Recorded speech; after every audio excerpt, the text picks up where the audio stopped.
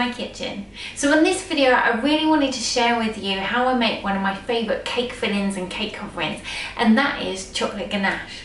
So whether you want to make milk chocolate, dark chocolate or white chocolate, I will talk you through the process and show you how I make my ganache. So I also have an extra video for you, and that is how I make the chocolate cake that is featured in this video. So if you want to see the recipe for that chocolate cake, then I will put the link in the description below and at the end of the video. Okay, let's make some ganache. Okay, so to make the ganache, there are actually only two ingredients. You've got chocolate and double cream. A good thing to remember about double cream is 100 ml weighs around 100 grams. So to work out how much of the ingredients you'll need, this all comes down to ratios. Now when dealing with milk chocolate or dark chocolate ganache, this is a ratio of 2 to 1. So for every 100 ml of double cream you've got, you would use 200 grams of chocolate. Okay, so for white chocolate, the ratios are slightly different, and this is because white chocolate contains no cocoa solids. It's made from cocoa butter, sugar and milk, so it has a very different fat content. So the ratio of white chocolate to double cream is actually 3 to 1. So this means that for every 100 ml of double cream, you would use 300 grams of chocolate. Okay, so my little tip with white chocolate is actually just to do a trial and error, just because different brands have different fat contents. So you might find that using a ratio of 3 to 1 might give you a very thick ganache, or it might be a little bit too thin, so you would need to add some more chocolate. But it's really worth giving it a bit of a trial and error. Okay, so for this video, I'm going to make a batch of milk chocolate ganache, and I'm going to use 600 grams of milk chocolate to 300 ml of double cream. Now this should make enough to fill and cover a 6-inch cake, which is about 4 inches high. Okay, so the first thing that I'm going to do is actually break down the chocolate into smaller pieces.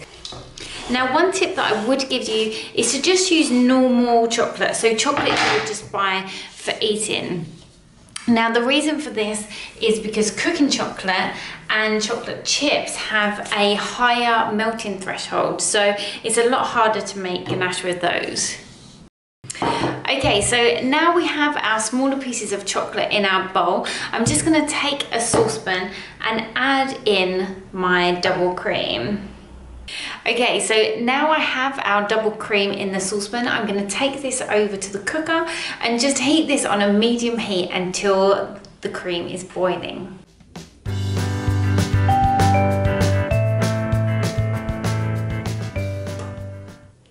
Okay, so once your cream is boiling, you want to pour that onto your chocolate and then keep stirring until all of your chocolate has melted.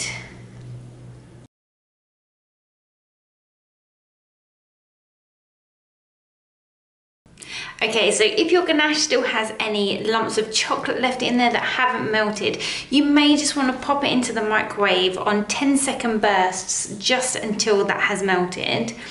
Okay, so what we're actually looking for is a silky smooth consistency for your ganache.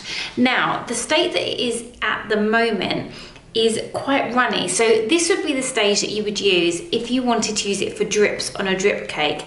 So as you can see, it's still kind of runny enough that it would run down the side of your cake. Okay, so if you want to fill a cake or cover a cake with your ganache, what we're looking for is a consistency that can be spread without it running off the cake. So what I like to do is leave the mixture to set slightly at room temperature just until it cools down.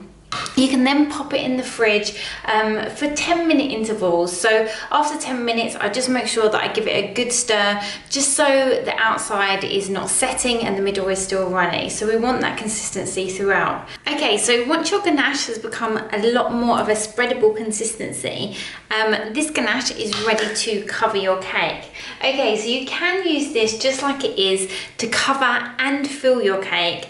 But if you're looking for a more of a moussey consistency for the filling of your cake, or you wish to pipe your ganache maybe onto cupcakes, then we're going to use a different method. So I've split the ganache into two, so I've put half of it in another bowl so I can use it for the outside of the cake. So what we're actually going to do is use an electric hand whisk and just mix this up, which is going to just allow air into the ganache and make it a lot more fluffy, which is perfect for the filling.